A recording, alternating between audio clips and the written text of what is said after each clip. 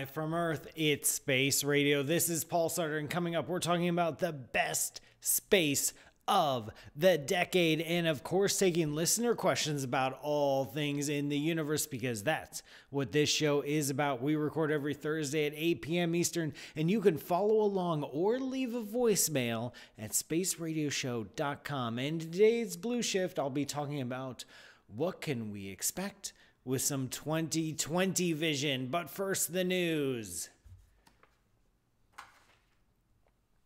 Hello, Space Cadets. Welcome to Space Radio. I'm Paul Sutter, astrophysicist at Stony Brook University and the Flatiron Institute. And for the next half hour, your agent to the stars. We've got an exciting show for you today where we talk about all things space, astronomy, astrophysics, rocketry. If it's above the Earth's atmosphere, it's in this show's universe. This show lives on listener questions. We record every Thursday at 8 p.m. Eastern here in Spaceman Studios in New York City. So leave a voicemail at spaceradioshow.com to get yourself on the air. You can also follow along with our Space Cadets tuning in live from around the world, including but not limited to Howell, New Jersey, Washington, D.C., Pell City, Alabama, and Chicago, and more. Check out spaceradioshow.com for the links to the YouTube and Twitch live streams. I will take questions that you send there too. Seriously, folks, I've prepped basically no material at all, and that's how this show works. You're in charge, except you're not. But get those questions in.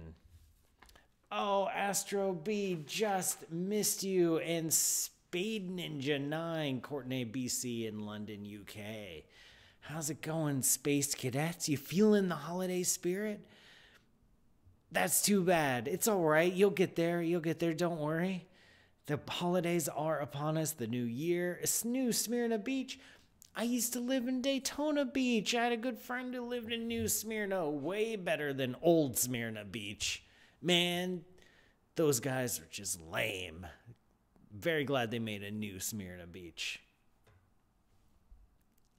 Merry Christmas to those who celebrate it. Happy holidays to the people who want to be happy. I don't know. Happy December. Happy January. Oh, man, so many more. Austin, Earth, Maggie Valley. Is the cheese any better in New York City? Ooh, I got something for you. Don't worry. I'm not going to show you. Don't worry.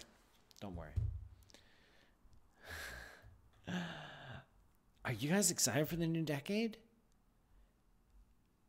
No? Okay, fine. You know what? I am. I guess it's all me carrying all the cheer and excitement now, isn't it? FIFO Fast. Way to go with the hype train. I love it. Thank you so much for that. Let's talk about the 2010s. Before I start taking questions, I wanted to share some interesting bits of news I caught recently, and this is the last episode of Space Radio this decade. Now, I know the pedants amongst you will say the decade doesn't really start until 2021, but I am talking about the fact that a decade has passed. The 2010s are over. We're not putting a 1 in that tens place in the digits for our years anymore, so that decade is finished. And there was some major stuff. It was a very momentous decade. For example, this decade saw the launch of space radio, and that's worth celebrating and remembering, at least among this circle. I would think so, and that maybe it's just me. Okay, other important things happened, like detecting gravitational waves for the first time. This is back in 2017. Over 100 years ago, Einstein predicted the existence of gravitational waves, and he was like, yeah, but we're never going to see them. I mean, come on, guys. But I'm Einstein. I got to write this down. I got to write another paper about this. 100 years later, we proved Einstein wrong by proving him right. We did do it. Take that, Albert. But we found exactly what he predicted we would find. And we saw two black holes merging through their gravitational waves. That's just awesome. We saw thousands of new exoplanets through the Kepler Space Telescope mission. worlds orbiting other stars of all sorts of shapes and colors and sizes. Okay, the shapes are mostly round, but you get the idea. Thousands of them. We think there's somewhere around 1 trillion planets in the galaxy. And we just barely scratched the surface, but this was the hot decade. This was the hot decade for exoplanets. And there was Planck, the Planck mission, opening up the cosmic microwave background, revealing it in detail that no one has ever measured before. There's a special place in my heart for the Planck mission and its observations of the earliest, oldest light in the universe, because I was a member of the Planck team, and I was a cog in that machine doing some of the data analysis, making those maps, getting that juicy cosmological data out. That was fun. That will always hold a special place in my heart. We've got the New Horizons mission blasting by Pluto. It spent 20 minutes near Pluto. It took 9 years to get there, and it didn't even take its coat off before leaving again. How rude, but we'll give it to it. That plucky little spacecraft is still traveling beyond the bounds of our solar system, uncovering new worlds. It sounds like an intro to Star Trek, but no, this is New Horizons. And also the Voyager probes made it past the boundaries of into interstellar space. Congratulations, humanity. We are officially an interstellar species. We did it. We did it. The sun could blow up tomorrow, and we will have a legacy in the form of 2 hunks of metal hurtling through the endless void between the stars. You know what? As legacies go, that's not so bad. We've got finding building blocks of life on other worlds with the Rosetta mission, looking at comets, looking at asteroids. We've done so much around our solar system, confirming that there is liquid water in the icy moons of the outer world. And no, Nancy Graziano on the Space Cadet YouTube channel, I will not forget about asteroid Bennu and our exploration of it with the OSIRIS-REx mission, currently doing whatever it's doing over there, checking out that big chunk of rock. Man, there's more news to share. There's more. It's just, I gotta get to spaceflight. Okay, I'll do spaceflight after the break, I promise. So we're not gonna have a conversation right now. Sorry. No, this is the year-end episode, folks. There are no rules. There is no pattern. What do you think is gonna happen? This is the end of the decade. We gotta let it loose. We gotta let it fly. And speaking of letting it fly, how about SpaceX and Blue Origins and reusable rockets, making it cheaper to go into space? That was a 2010s thing. That will go down in the 3,000 years from now in the Wikipedia summary of 2010s. There'll be one little bullet point. Oh yeah, and we figured out this whole reusable autopilot landing rocket thing. Hopefully it leads to something good. We'll find out in the 2020s, I suppose. In the interstellar visitors, oh my gosh, the space cadets are blowing up here, giving me ideas of what happened in the past decade. Yes, the interstellar visitors. We've got Oumuamua, which I love saying. It's a Hawaiian word roughly translating to scout, which was the first confirmed interstellar object entering through our solar system. By the time we spotted it, it had already blown by in its loop around the sun. It is still in our solar system, but it's way out there past Jupiter already. And it's really tiny, so it's hard to see. So that's all we got. But then it had another friend come by this year. The name is escaping me, and I'm sure the space cadets will help me out with the name of the second interstellar visitor this year that came by this year. So we got 2 in 1 decade confirmed interstellar objects. Man, yeah, Nancy Graziano, this is so much fun. The space cadets are giving me so much cool ideas because going back to the reusable rockets with SpaceX, not only do we have the launches, but with the attached booster thing, and then the boosters detach and then they land themselves, and it's like, wow, this is the future, except it's the present and now it's the past, which I understand is a little bit confusing, but that is the nature of time. We've got a transit of Venus in 2012, which, if you're interested in transits of Venus, that was a momentous event. Borisov. Thank you, Nebula, over on YouTube. Borisov is the interstellar comet that we spotted this year. Wow. Whew. I'm out of breath. Greg, do you see me? Do you see me? I'm exhausted. I had so much excitement over the 2010s. It was a good decade for space. I feel good about the 2010s and what we've learned and what we've accomplished and what we've built. Pat yourself on the back, humanity, because the 2010s that's going to go down in the history book. But you know what? This isn't all my show. It is all my show, but people send me questions, and just because it's the end of the decade doesn't mean that we can ignore questions, right? So let's go. We got a voicemail ready to go. Hey, Greg, would you play that tape for the last time this year? Hello, can gravitons be the size of a Planck unit? And if gravitons are floating by themselves in the universe, could that be the source of dark matter? All right, thanks. Ooh, really fun question asking about gravitons and dark matter and just what are they? So if you've never heard the word graviton before, it's time for a little lesson.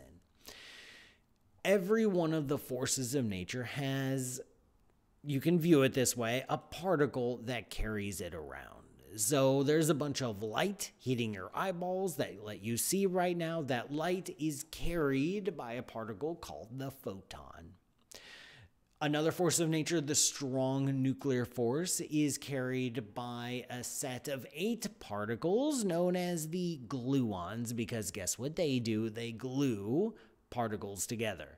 And then the weak nuclear force gets 3 carriers called the W and Z bosons. W is for weak, Z is for out of ideas. But that's what it is. The fourth force of nature is gravity. In a fully developed magical quantum worldview where gravity has a quantum mechanical description, the force of gravity will be carried by a particle called the graviton. We do not have a quantum description of gravity. It's something we've been working on for, 70 years now, and various fits and starts, and we've had some ideas in a bunch of blind alleys, and that's a whole different discussion.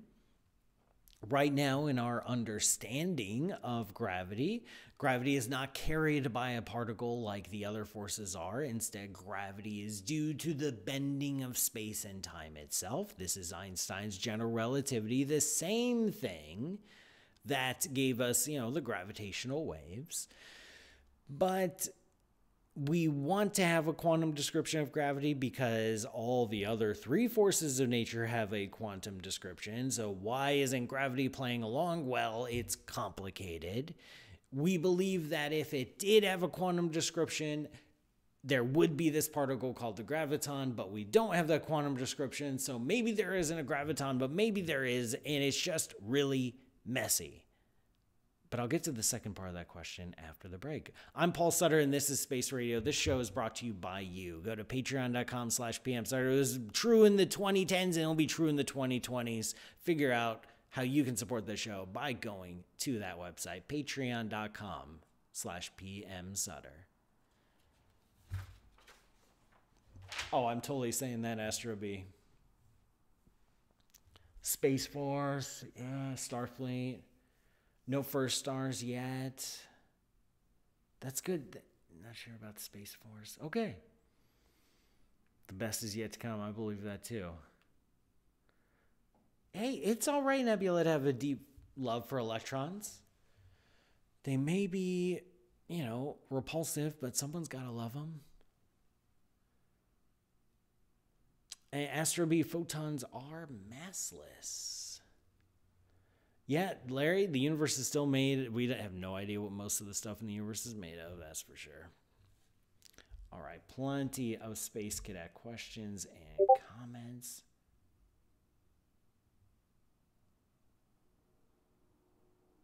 All right.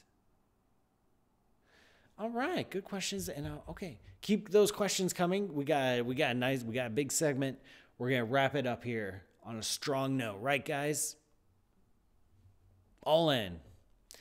Welcome back, everyone. I'm Paul Sutter, and this is Space Radio. We've got more questions ready to go, but remember, you can join the conversation by leaving an online voicemail or by following the live stream. Check out spaceradioshow.com for all the links. Now, that question that we were talking about before the break was asking about gravitons, and gravitons are a hypothetical particle that carries the gravitational force in a quantum description of gravity if we had a quantum description of gravity. So in that make-believe world where we can fully describe gravity through quantum mechanics, there would be this particle called the graviton. And the question also was asking about, is this the dark matter? If it's floating around, what's its size?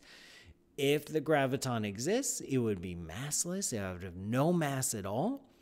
This is what enables it to travel across the galaxy, or across the universe. You can feel gravity from infinite range. If there's an object on the other side of the universe, technically it does exert a small, tiny, barely there, but not zero gravitational force on you. And so in order to do that, the graviton has to be massless. And could it be the dark matter? Graviton, by definition, is the thing that carries gravity from place to place. Objects that have mass will generate and respond to gravitons, like they will glow in gravitons in this picture. And that glowing is how we sense their weight and their mass and their attraction. And then we absorb the gravitons, and that makes us pulled to that object. So the dark matter has to be something that creates gravitons. It's something that creates gravity rather than being gravity itself. Now, I don't want to ignore the Space Cadets. The Space Cadets, loyal throughout the decade, well, at least for as long as this show has existed, and they've got questions galore. Abdullah Hassan on YouTube is asking, what books would you recommend to start learning astrophysics, cosmology, and astronomy? Excellent question. I wish I had planned it. I have 2 suggestions for you. Are you ready? And yes, folks, I'm doing it. Suggestion number 1. Paul Sutter's Your Place in the Universe, Understanding Our Big Messy Existence. That's right, it's the book that I wrote. I am pitching it myself to answer your question. But that's exactly what this book is for. You're curious about the universe and how we came to know about the universe and what the universe is all about? That's the book. That's why I wrote it, so that you could learn it. Now, the second book is Paul Sutter's How to Die in Space, A Journey Through Dangerous Astrophysical Phenomenon. That is my next book coming out. It's coming out this June, published by Pegasus. And man, I swear, this morning, I got the pre-proof edits done in PDF so I can see how the pages will look, how the chapters are laid out. It's a gorgeous looking book. I love the font they chose. I'm very, very much in love with the font and the layout and just everything.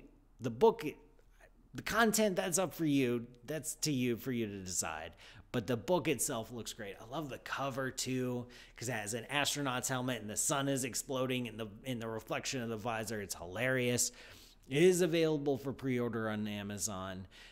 You gotta wait a bit because it won't come out until June. But it's a book about astrophysics. It's a book about supernova and dark matter and asteroids and the vacuum of space-time itself. It's a book about just awesome astrophysics.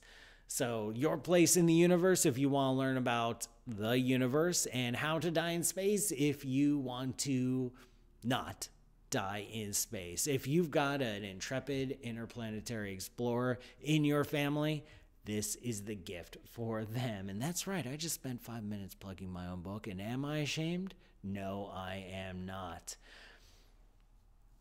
Larry Beckham over on YouTube is asking, did I see the paper about a star that disappeared? Apparently, there's the suggestions like we were observing a star and it just blinked out of existence and it didn't explode, and so that's weird. People are wondering, did some alien civilization like build a giant shell around it and obscure it? I haven't read the paper, but I can tell you it's not aliens, because you know what? Nature is capable of some really shifty business, including making stars disappear. Stars get brighter, stars get dimmer, stars are visible, stars explode, stars stop exploding.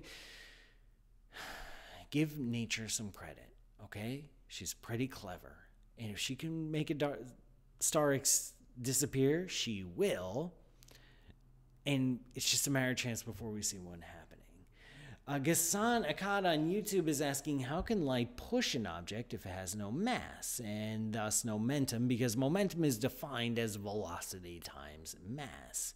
But when that equals 0, so how can light actually push things? You are absolutely right. Light has no mass. Like the photon, like the graviton, is massless. It has infinite range, travels at the speed of light, which is pretty handy for if you're light, so you travel at the speed that you were born to. But the equation you quoted, that momentum equals velocity times mass, that only applies to things with mass. Light is its own thing. Light gets its own special set of rules. Light is waves of electricity and magnetism. These are forces. They can make other things move. Light has its own equation for momentum, which is related to its frequency. Light has no mass, but it does have momentum. And because it has momentum, it can push things around. I can shine a light on a piece of paper, and if I'm patient enough, and I'm in a vacuum, there's no other forces, that piece of paper will start to move, even though the light has no mass. Astro B on YouTube is asking, will we put people on the moon in the next decade? In the 2020s, is it time for the moon to Electric Boogaloo? I don't know. This is a tough one, and this is a tough one that just really breaks my heart, because I wish I knew.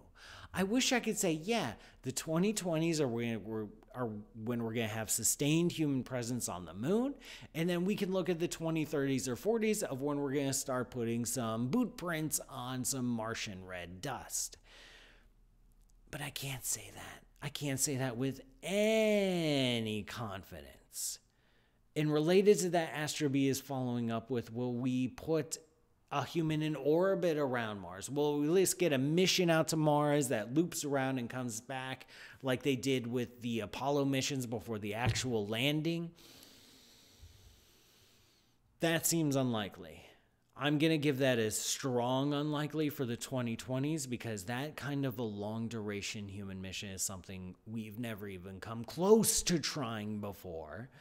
And when it comes to the moon, the best I can get out is, I hope so. We're almost out of time today on Space Radio, but before we go, it's time for the Blue Shift. The show's almost over. The show is almost over. How sad is this? I know we've got some good questions. 2020 and still no aliens. That's exactly right. James Webb did not launch in the 2010s.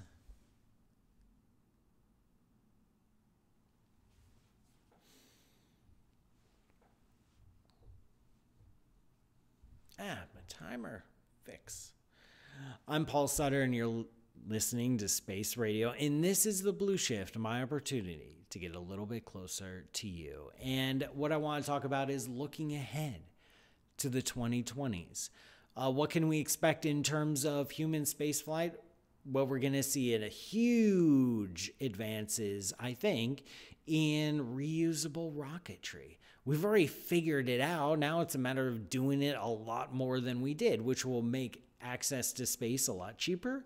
And who knows what that will bring. The first stab at this is things like the Starlink program to bring worldwide global internet connectivity. But what else, what we might do with increased and cheap access to space? Are we going to put people on the moon or Mars? I don't know. I know NASA says we are going to put people on the moon next decade, but they also promised us James Webb Space Telescope in the 2010s, and we're still waiting on that. So you know what? Just pinch of salt. That's all I'm saying. Pinch of salt. When it comes to astronomy, I think we're going to be digging really deep into exoplanets. I feel like the 2020s are going to be a decade when we will find an Earth-like planet around the sun-like star, or at least a few of them, and some candidates where we can get some measurements of their atmosphere to see if there's any signs of life. I think that's going to go down this decade. And in terms of cosmology, I think we're going to push on finding the first stars and the first galaxies. I think we're going to get some observations and measurements there. This is so far a very obscure part of our universe's history of when the first stars and galaxies turned on. And I think we're going to shed some light on it in the 2020s. And as for the space radio, well, I hope it's another year of exploring the universe together. Bosons are very cute, Nebula. And unfortunately, this last broadcast of the 2010s is almost done. Thank you for joining me on this voyage of space radio. Once again, I'm Paul Sutter, and this show is brought to you by you. Go to patreon.com/PMSutter to learn how you can contribute. Thanks to Greg Moebius for producing, Nancy Graziano for wrangling the space cadets and all, the fine crew at WCBE Radio for making this show possible. Catch the live stream every Thursday at 8 p.m. Eastern. Visit spaceradioshow.com for more info. You can also follow me directly on Twitter and Facebook and Instagram. My name is @Paul Matt Sutter. And of course, thanks again, Space Cadets, for listening. See you next week. And remember, all next decade, science is for sharing. End of transmission. Wow. We did it. We did it. The decade is over. Space radio is winding down. How else should we celebrate? But with some beautiful, beautiful cheese. Now, what I have here today, this is from Roth Farms in Wisconsin. Good old Wisconsin. King of Cheese. That's a title. What do I have here? I have a Green Goddess Gouda. A Green Goddess Gouda. So you know Goudas are really Gouda for mixing a bunch of junk in, which is exactly what they did. Like, hey, if you've got some random leftover vegetables, toss them in a Gouda. The Gouda can handle it. And there's a good chance it'll be a safe bet. Green Goddess, I'm confused by the concept of Green Goddess. I know there's this Green Goddess dressing, which apparently involves a lot of, and hence this is what's in the cheese, parsley, garlic, tarragon, and chives. Isn't that just ranch dressing? Is Green Goddess just ranch dressing for hippies? I don't know. Is this really just ranch dressing cheese? I don't know. It only costs $3. Usually I try to buy a little bit more expensive cheese because, you know, I only get to do this once a week. I might as well make it worth it. But this is on sale. It was too hard to pass up. $3 cheese, though, you never know. But it's still good. Actually, it says good through, no joke. You guys ready? Good through December 19th of 2019. This is the last day. This is it. Green Goddess. Mwah. I'm glad we found you. And now look, for Space Radio, I was in the store a couple weeks ago and I just couldn't resist. I bought a cheese knife set. But look at these guys. Look at all my new little friends. Look how happy they are to slice and to serve cheese. I may be talking to them, all evening as I sit and eat my dinner alone. I'm fine. But we're going to take this little guy, hey, and we're going to check out this Green Goddess Gouda cheese. Because keep wanting to say Green Goddess dressing, because that is the only, oh boy, this is soft. That is the only place where I've seen Green Goddess is in dressing. It's not like I see Green Goddess burgers or Green Goddess bell peppers, Green Goddess tofu. So I keep saying Green Goddess dressing, even though this isn't. It smells pretty good. I mean, I know I'm going to like it because it's creamy dairy goodness. And there's parsley, which is yay, garlic, which is yay, tarragon, which is yay, and chives, which is yay. So, and also this is RBST free. So that's yay. So there's nothing like wrong in here. It is the last day I can eat it. Ooh. Very, very, it's been out. I've been letting this sit out because, of course, folks, don't eat your cheese right out of the fridge. You're doing yourself a disservice. Why are you wasting all the calories on cold cheese? Bring it to room temperature. I don't care what the package says. Bring it to room temperature. That way you get all the dairy goodness. And you can see inside there, typical, Gouda mixture with lots of herbs in it. So here we go.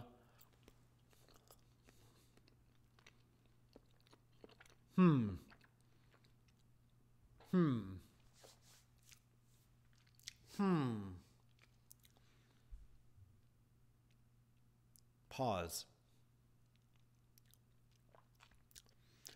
I'm doing another bite. I'm doing another bite because I was caught off guard.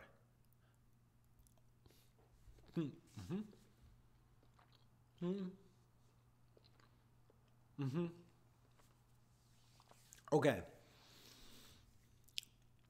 Gouda is always an easy win because it's just so creamy and melty and slight nutty, but not quite as nutty as Parmesan. So Gouda is always good. I wonder if the tarragon isn't doing it for me. Parsley is always going to be happy. Garlic inside of cheese is no-brainer. Chives are just chives.